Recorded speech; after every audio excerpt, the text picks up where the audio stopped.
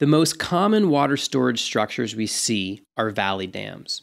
In fact, rarely in the US do we see anything else. Valley dams are built below the saddle, below the key point, and are earthen berms built across a valley to impound water flowing down from the high ground in that valley's watershed.